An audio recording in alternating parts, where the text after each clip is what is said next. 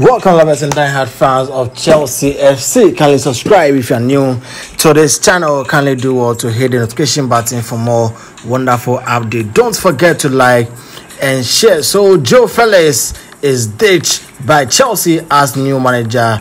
Mauricio Pochettino tells club not to make his 15 million euros loan permanent in a ruthless first move, and Atletico Madrid confirms he's coming back home.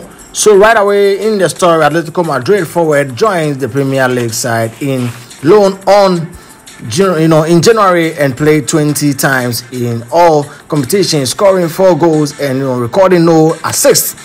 And now this wonderful new manager Mauricio Pochettino has already decided he does not want to complete a move for this deal for 15 million euros permanent deal for the Portuguese star. In a ruthless, first move, the Argentine has ditched the player Atletico Madrid, signed for 140 million euros, the fourth most expensive transfer of all times in 2019.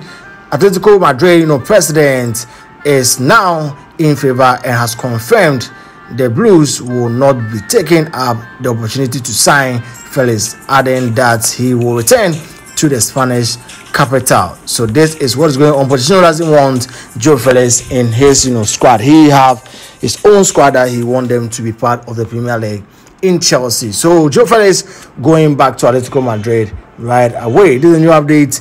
Let's hope for the best. Any updates right here, going to give it to you. Thanks for your time.